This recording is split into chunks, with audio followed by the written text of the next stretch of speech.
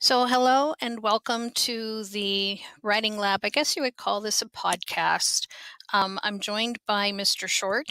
Good morning, Mr. Hello, Short. Hello. good morning. And we're going to take a look at Julius Caesar. So, it really would be helpful for you to have your book in front of you as you go through this, because we will be looking at specific speeches. So, let's go ahead and take a look at the focus of this play. Why did we have you read this play? And I think this play has been studied for so long because of its, well, just the persuasiveness of the speakers in this. I mean, how do you get somebody to commit murder? And it's how do you commit someone that you're right in this? So this is all about rhetoric. And so here's kind of what we're looking at. Whenever you have a situation, it's known as the kairos. This is the environment where the argument takes place. So in the case of Julius Caesar, we know that Rome has really established itself as an empire, and it has control of many other places, other countries, a lot of that having to do with Julius Caesar's military prowess. And the Roman people are very excited, and obviously when you have a victory like this, it creates a lot of emotions. And so this is what's known as the kairos. It's just the situation in which everything takes place. Within that, you have three different systems that you use to kind of convince a person of something. The first one is logos, and that's just the facts that are presented, things that people know. You know, the sun will come up in the east and it will set in the west. People know this. It makes sense. It's logical. Another thing that we look at is pathos, and this has to do with people's emotions. Now, the one thing about pathos is that it's very temporary. And so, Mr. Short, I'm sure you've seen, do you ever watch those SPCA commercials when they come on? I have seen them before. I don't really watch TV anymore, but yeah. Yeah, and the first thing I do is once I hear just the opening bars of any Sarah McLachlan song, I usually turn the channel. The reason for that is they know that they can get you, your emotions are temporary. And so if you can watch these poor suffering animals, you're most likely to reach for your wallet or your purse and get some money out, get your credit card out and donate. The problem is if you need to go to the bathroom and you say, okay, I'll do it after I get back from the bathroom. And then you come back and you think, what was I going to do? I forgot what I was going to do, because it's that temporary. So you have to kind of be careful with pathos. The other one is ethos, and that is the authority by which you have to speak. Now, if you yourself don't have the authority, then you go and you find people who do. These are usually the scientists, the doctors, the people who have the knowledge to explain the situation as it is. So we're going to be taking a look at how all three of these are used within the kairos, or the situation of Julius Caesar. So let's begin with the first question. The first domino to fall that leads to the downfall of Brutus is how he is initially swayed by Cassius. Look carefully at the dialogue between these two characters in Act 1. How is Cassius able to persuade Brutus into conspiring against Caesar? What specific rhetorical devices does he use? What does Cassius know about his audience, namely Brutus, so that he can appeal to him? And so if we go to page 726 in Act 1, let's see how this all, or 762, I'm sorry, 762. See how this all transpires.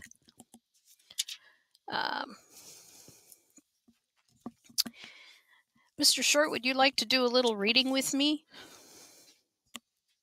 Sure. Okay, so would you like to be Cassius or Brutus? I don't care. You're too nice to be a Cassius. I'll be a Cassius. Okay. If we start about line 25 and then maybe go to like 63. So if you be Brutus, I'll be Cassius. Okay. You ready? Yeah. Will you go see the order of the course? Not I. I pray you do. I am not gamesome. I do lack some part of that quick spirit that is in Antony. Let me not hinder, Cassius, your desires. I'll leave you. Brutus, I do observe you now of late. I have not from your eyes that gentleness and show of love as I want to have. You bear too stubborn and too strange a hand over your friend that loves you. Cassius, be not deceived. If I have veiled my look, I turn the trouble of my countenance merely upon myself. Vexed I am of late with passions of some difference, conceptions only proper to myself, which give some soil perhaps to my behaviors. But let not therefore my good friends be grieved, among which number Cassius be you one, nor construe any further my neglect than that poor Brutus, with himself at war, forgets the shows of love to other men. Then, Brutus, I have much mistook your passion, by means whereof this breast of mine hath buried thoughts of great value, worthy cogitations. Tell me, good Brutus, can you see your face? No, Cassius, for the eye sees not itself, but by reflection, by some other things. 'Tis just, and it is very much lamented, Brutus, that you have so much mirrors as will turn your hidden worthiness into your eye, that you may see your shadow. I have heard where many of the best respect in Rome, except immortal Caesar, speaking of Brutus, and groaning underneath this age's yoke, have wished that noble Brutus had his eyes. Into what dangers would you lead me, Cassius, that you would have me seek into myself for that which is not in me? Okay, and then from there on, Cassius is going to go through, and he's basically, from what I see in this, is that he's really trying to boost Brutus's own ego. Would you say that that's what's happening here? Yeah, absolutely. Because the he's trying to get the Brutus to understand that other people respect him and know that he is he is a man with integrity. And it's kind of hard to tell what it's kind of hard. Excuse me a second, Miss Wilkins. Shh. Sorry about that. um, what it's looking like is that Brutus is I think he's kind of tired almost. I mean, do you get the sense that maybe he was part of this victory that Rome had um, gotten at this point? Um, you mean the victory of Caesar over his enemy? Yes. Was Oh, yeah. I think Brutus may have been Uh, part of that. I'm not quite sure. yeah, I don't know, but but Brutus is this kind of character who's very internalized, Mm-hmm. and we can kind of almost read him like a book because his expressions are on his face, as Portia points out when she says something's wrong with you, tell me what it is, and Mm-hmm. he won't tell her, Yeah. So he's very much unlike Cassius, right? Cassius is kind of a demon of sorts, Yes. but Brutus is a different sort of character than that. He's more self-reflective and a better character, I'd say. Right. And I think this is the very thing that Cassius is counting on with Brutus. It's almost like he knows that this is the way Brutus is going to respond. And it's kind of unusual to think that Brutus would be someone who could be egotistic. That it from the way he sounds, it doesn't. But the more you the more he is convinced, you kind of wonder if he isn't buried deep down. Hey, I am a better leader than Caesar, and I think maybe that's part of what Cassius is trying to look for in him. Oh yeah, that's a good point. Yeah. So um, we did this. We looked at, so what is Cassius telling Brutus? And what I'm seeing is that Cassius is telling Brutus, the people of Rome have a lot of respect for you. Specifically looking on 763 in lines 37. Your hidden worthiness into your eye, that I might see your shadow. I have heard where many of the best respect in Rome, except immortal Caesar, speaking of Brutus. So he's definitely showing here that, hey, Brutus, you probably don't realize how people are speaking about you, but they really respect you. So what is his motivation to do this? Why is Cassius doing this to begin with? Do we have any indication as to why Cassius is approaching Brutus, why this all comes about? Well, Cassius basically hates Caesar. And wants to do anything he can to undermine Caesar. Yeah. And I don't see if there's any legitimate reason other than I just don't like Caesar. We want him out. Some of Shakespeare's characters are like that. Like, for example, in Othello, there's no real good reason as to why Iago hates Othello, but he does, and he's sometimes described as being evil incarnate. And I kind of get that impression about Cassius here too. That's a good point. Yeah, because I see the same thing going on between Antony and Shylock in The Merchant of Venice. Same kind of thing. But in that instance, Shylock is supposedly the devil, but that's another play and another story. Yeah. Now, the other thing that's interesting is that throughout this interchange between Cassius and Brutus is the crowds roaring. So if, let's see, it was the first time that he hears it, it would be the very top of page 764. So, and he's still buttering them up. Cassius says that I do fawn on men and hug them hard, and after scandal them, or if you know that I profess myself in banqueting to all the rout, then hold me dangerous. Well, believe me, we will. And then they hear this big shout from the crowd. And Brutus says, what means this shouting? I do fear the people choose Caesar for their king. Why should that bother Brutus? Brutus is a character who is concerned about Rome. And on top of that, he's also a character who doesn't have any faith that Caesar will be a good king. And so his motivations are almost noble. Right. Because when one person is in charge, that's when there's a real fear of a dictatorship. And the Senate, of which both Cassius and Brutus are a part of,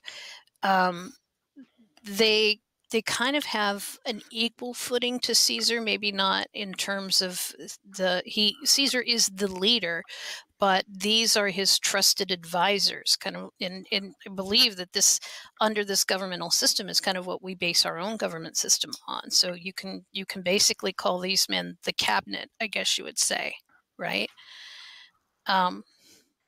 But so he hears this, and Cassius' immediate reply, "Aye, do you fear it? Then must I think you would not have it so."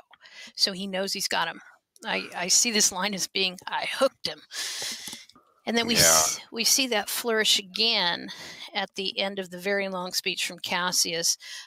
So get the start of the majestic world and hear the poem alone. then he hears again another general shout. I do believe that these applauses are for some new honors that are heaped on Caesar. So he's convinced himself that this is what is going on. Why do you think this happens off stage? There's a lot of things that, we know that Shakespeare was limited in how many actors he had and setting and whatnot. But do you get the feeling that there's a reason why this is going on off stage? Yeah, I think a lot of it has to do with the idea that Shakespeare wanted us to imagine that there is a huge throng of people that he couldn't possibly reproduce on stage that are making these shouts and flourishes, Right. Also, I think it is purposeful in when Casca comes, because Casca's going to come in a little bit on page 768. This is after the crowd has dispersed. And so now they're getting the report from Casca about, well, what happened? What was going on? And so he gives them the, if we go to page 768 at line 220, Casca says, why there was a crown offered him, and being offered him, he put it by with the back of his hand thus, and then the people fell a shouting. And then what was the second noise audio. for? Oh, Yeah. you're back. Oh, sorry. Did I accidentally mute myself? Okay. Yeah, you did. Thank you. Sorry about that. So Casca's reporting that he was offered the crown, but Caesar just kind of brushed it off with the back of his hand. And then the people fell a shouting. And then, well, what about the second shout? Same thing. They shouted thrice. What was the last cry for? Why, for that too. So the crown was offered him 3 times. And yeah, that's basically what it is. So can we trust Casca in this report? I think so. I do too. We don't have any, there's no motivation as to why he would, report something different or this really is unusual. If Caesar was offered to be a king 3 times and 3 times, no, I don't want it, I don't want it, I don't want it. Why lie about that? So, okay. Let's take a look at another one, 764, lines 90 to 131. This is Cassius's speech. So how is Cassius describing Caesar? So the previous speech was how the people respected Brutus. But if you look through this speech, what are some things that you notice how Cassius is describing Caesar to Brutus?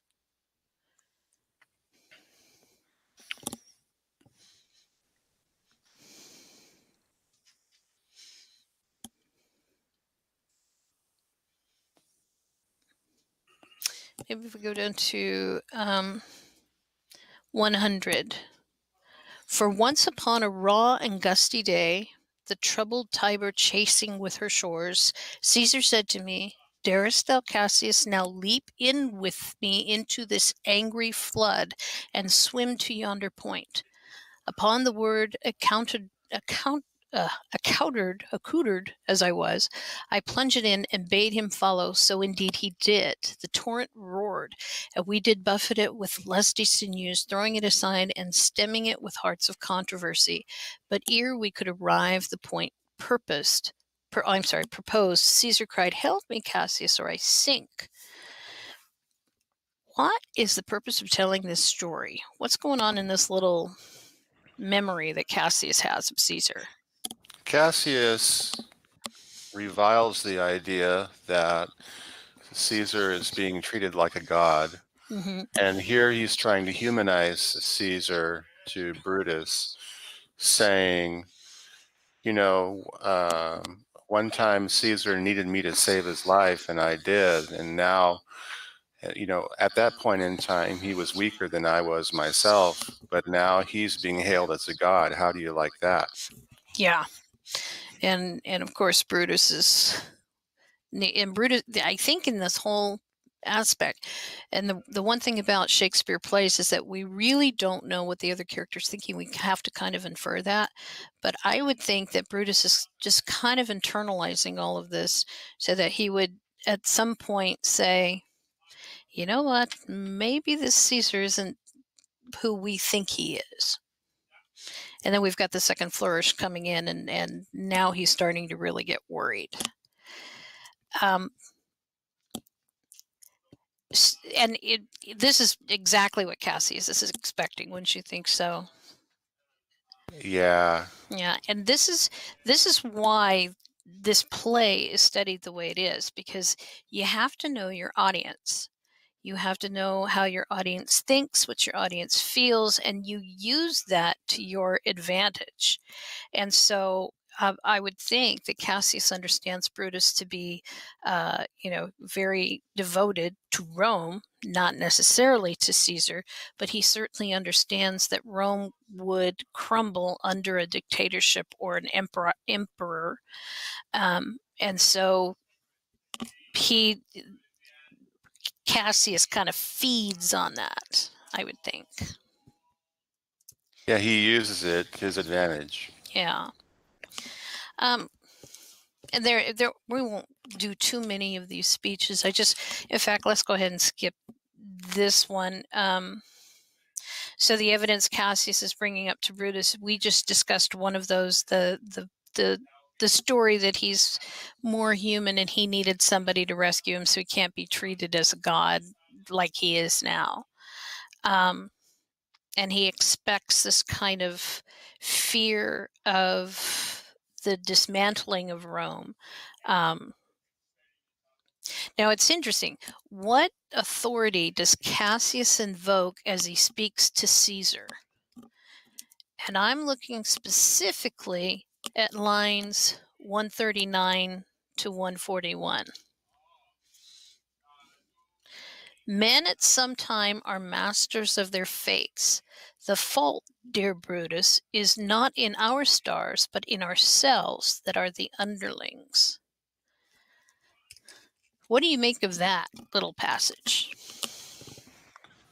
Yeah, he's saying that it's their own fault that they're underlings. Mm-hmm. That they don't have to be.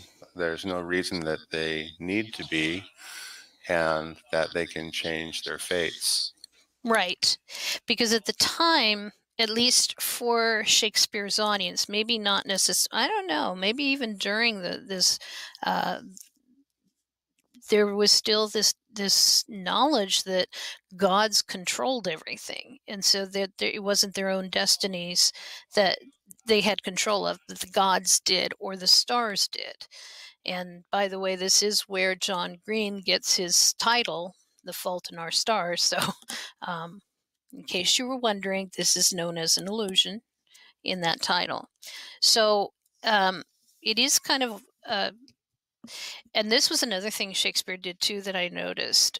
Hamlet as well, Romeo and Juliet, where you're not quite sure if the stars really guide people's destinies or if it's the person themselves that sets up their destiny. Cassius obviously believes that it is themselves rather than the stars. But I think we're going to see a little bit later on that Brutus is thinking, uh-oh, the stars aren't happy. Okay, let's go ahead and take a look at Brutus now on page 787. Cassius has convinced Brutus that Caesar needs to go.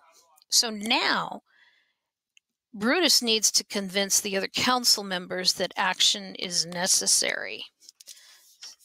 How is he going to do that? Let's look at the monologue starting at line 114. Listen for how Brutus is going to persuade the other senators to join him in the conspiracy. No, not an oath, if not the face of men, the sufferance of our souls, the times abuse, if these be motives weak, break off betimes, and every man hints to his idle bed. So let high-sighted tyranny range on, till each man drop by lottery. But if these, as I am sure they do, bear fire enough to kindle cowards and to steal with valor the melting spirits of women, then countrymen, what need we any spur but our own cause to prick us to redress? What other bond than secret Romans that have spoke the word and will not palter? And what other oath than honesty to honesty engaged shall this be, or we will fall for it? Swear priests and cowards and men cautelous, old feeble carrions, and such suffering souls that welcome wrongs, unto bad causes swear, such creatures as men doubt, but do not stain the even virtue of our enterprise. Nor in the unsuppressive metal of our spirits, nor the insuppressive metal of our spirits, to think that our cause or our performance did need an oath, where every drop of blood that every Roman bears, and nobly bears, is guilty of several bastardy. If he do break the smallest particle of any promise that hath passed from him. Okay, so it sounds like, that Cassius had, what started all this was Cassius wanted them to make the oath that they were in agreement for this. But it seems to me that Brutus is saying we don't need an oath. Why don't they need an oath? I think he's really looking at, this is for the good of Rome. Why would we need an oath if this will benefit Rome?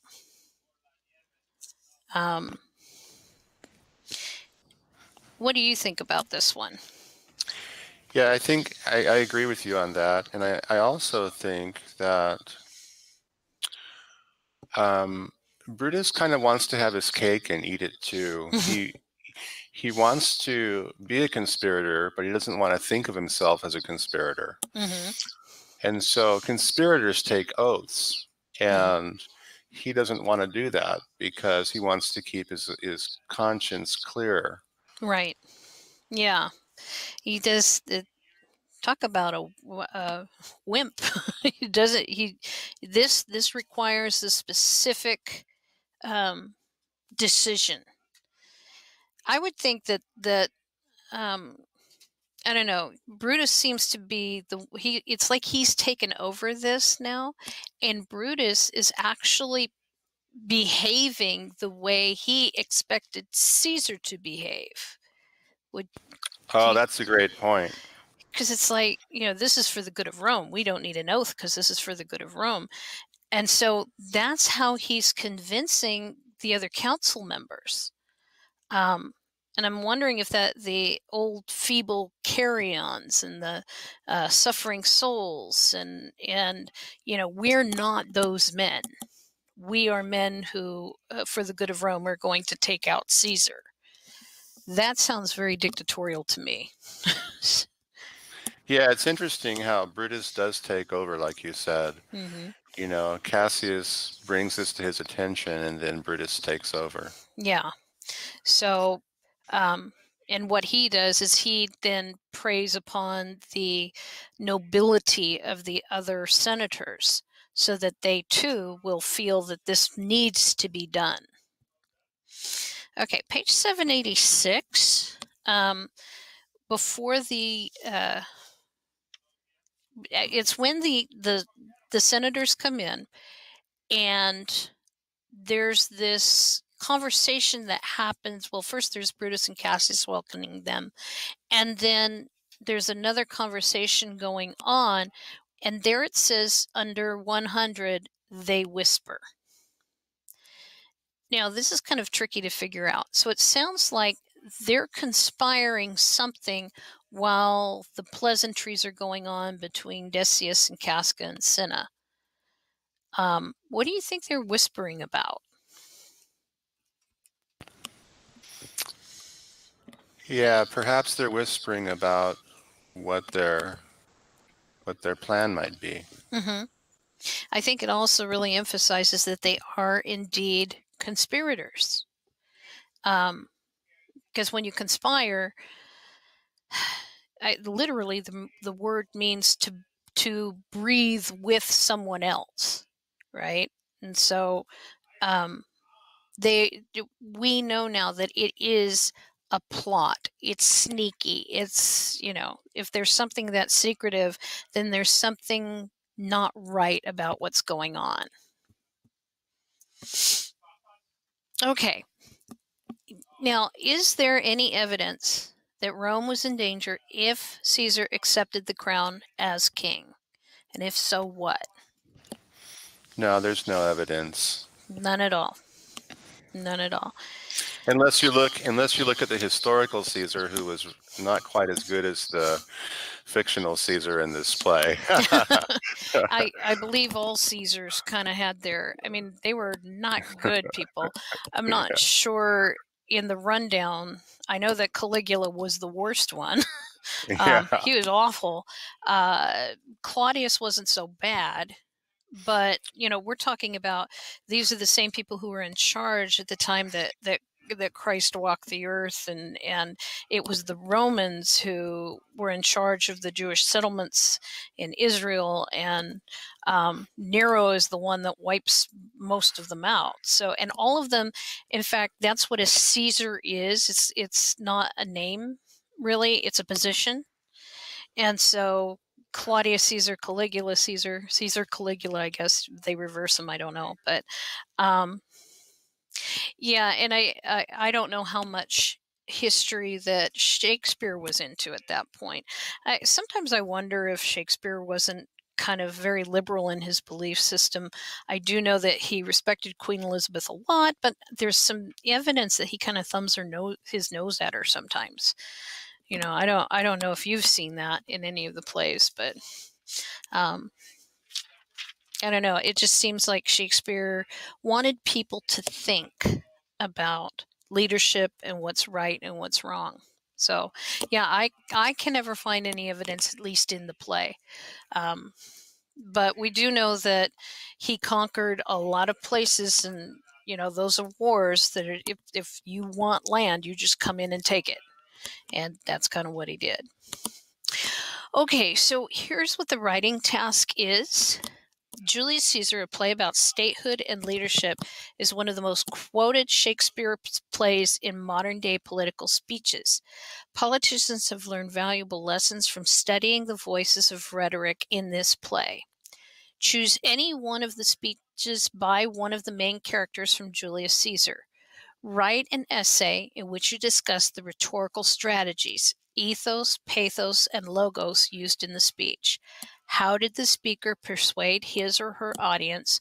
What can modern speakers learn about the rhetoric from this speech? So, what the prompt is really asking is kind of what we've discussed all along. How does the speaker persuade? What's the situation they're in? Kairos. What ethos, pathos, logos do they want to employ with that? Remember that the three, ethos is the expertise or authority. This is, and this can be even like the stars. The stars determine something that could be considered ethos because they're the ones in control. They are the ones that know. Pathos is emotions, and then logic is proven and unquestioned. It's facts. If we look back at one of the speeches we looked at, say, even just this previous one of Brutus convincing the senators, what is he employing there? Ethos, pathos, logos, or a combination of them?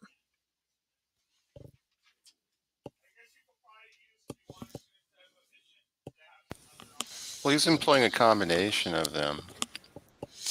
And especially the emotion. I know that he's... pathos is really about stroking that ego.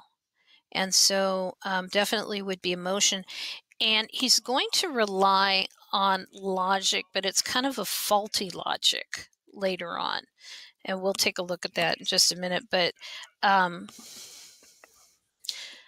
and I think even ethos, I'm wondering if he's using his own ethos here. Cassius has already told him how the others look up to him, so maybe he's using his own authority to kind of push this forward. Yeah, I agree with that. Okay, so what we've done, Mr. Short recorded um, a kind of the techniques in how you pull out the evidence. So we're not going to play that for you right now. We just ask that you do play it when you get to this slide in the presentation. So he will show you, how the different lines translate into ethos, pathos, and logos. So be sure to take a look at that. Is there anything that you wanted to mention more about this video? I know it's been a year since you recorded it, so I don't know if. I don't remember it. Well, it's very good. I reviewed it, so just make sure that you take a look at that video. So here are your possible choices. And if there's something else that you think might make a better analysis, just email whoever your teacher is and say, hey, I would like to do this one instead, and we'll take a look and make sure. It needs to be a speech where there's persuasion going on. But any one of these, we looked at Cassius' speech to Casca. Brutus's speech to Lucius that one is a really interesting one because he's really convincing himself. In fact, he at some point Lucius isn't even really in the room, and he's still trying to talk to Lucius. Decius's dialogue with Caesar, Caesar's speech to Cimber, Brutus's funeral speech, and Antony's funeral speech. Those two are really interesting. Mark Antony's especially, I'm pretty sure that's the one everybody goes to because everybody has, that's the one that starts friends, Roman countrymen, lend me your ears. When you analyze it, you do want to analyze the whole speech. And you don't want to pull from more than one. So whichever one you choose, toss the rest aside. There should be no references except maybe in a summary format of what will happen later. Just stick with a single speech. Okay. We also looked at, this was from last semester, but I wanted to include it again because I know we have new students in our classes this semester. So the organization of a paragraph, you're going to look at what the goal of the speaker was. Brutus wants to convince the councilmen that Caesar must be taken out for the good of Rome. Then what does the speaker say? What is the appeal and how does it work on that audience? What other evidence supports that appeal? And then you have a concluding sentence. So here is a sample that I put together. This one comes for, I think this is the Lucius one. So Brutus manages to convince himself that Caesar must be killed for the good of Rome, even though he has no solid proof that Caesar even wants to be emperor. As he is contemplating this act of treason, he begins with, "It must be by his death, and for my part, I know no personal cause to spurn at him." Notice how I've cited this. The first is the Roman numerals for the act, Roman numeral for the scene, and then the line numbers. That's how you cite anything in this. The word personal seems to be a way for him to justify that this is not about his own ego, which Cassius appealed to earlier. Then Brutus compares Caesar to someone of low standing who climbs ambition's ladder, reaches the top rung, and then turns his back on those below. Ironically, Caesar has never given Brutus cause to believe this is part of his leadership, but still Brutus justifies the action by saying, "But 'tis a common proof," meaning everyone does it, so why not Caesar? Because he has made up the whole scenario about what Caesar might do. He convinces himself that this is something Caesar will do. Perhaps his ego has gotten the better of Brutus, which is why he is so easily swayed to believe killing Caesar is necessary. So break this down. The first sentence is the claim. This is what the audience is himself. His message is that Caesar must be killed. Then there's a piece of evidence from the play, an explanation of how that shows this is how he's convincing him. Then I do it again. There's a second chunk, another piece of evidence. This one's not necessarily a big quote. Well, this one down here is. You can take little pieces like this. Sometimes that's better. Try not to copy more than 3 lines at a time in anything that you use. Just find what's the most important part of that. And then another warrant explanation as to why this shows this up at the top, and then a concluding sentence. I know this looks long. I know it looks complicated, and you're sitting there probably thinking, I don't write like that. We're just showing you what a model looks like, and we want you to try and get as close as you can to it. Do you have any other advice on how to put these paragraphs together, Mr. Short? Anything else you want to add to that? No, I think you covered everything very well, Mrs. Campbell. Okay. So the essay should be in MLA format. We want you to start practicing this because it's got to become second nature to you later. Remember that if you go to Google Docs and you click in the actual Docs app and they give you the templates, one of the first templates should say Report MLA. Use that. That's all you need. And because you don't need a works cited on this, you can just delete that last page. But all that formatting will be done for you. You do need an introduction with the major claim. What is the goal of the speaker? Those paragraphs that you just saw, you need 2 of these. Whoops. So it should still be about the same speech, but maybe one could be about, this is the message and this is how it's working. The other one could be, here's how it works on the audience that it's supposed to be working on. And then a conclusion that restates the major claim.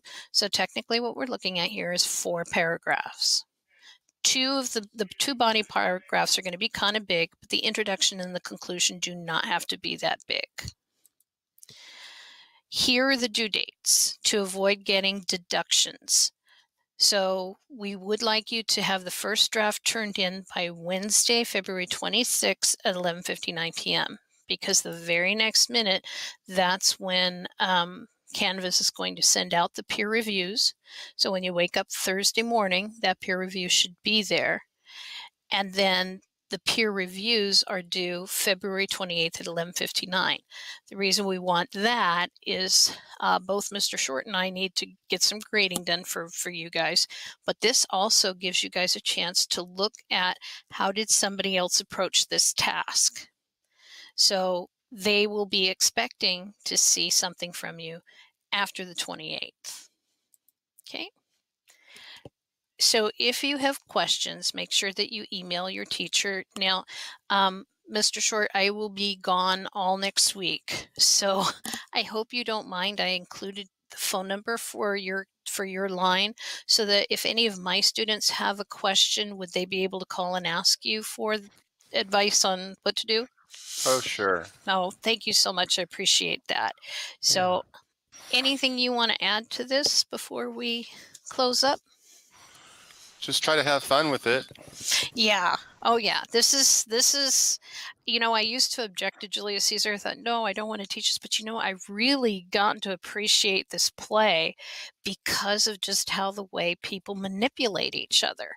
And this is still something we deal with today. So it is a good play. Well, thank you, Mr. Short, for joining me in this little podcast. And be sure to meet those due dates. So thank you very much. Thank you, Mrs. Campbell. Okay, All right. bye-bye. Bye-bye.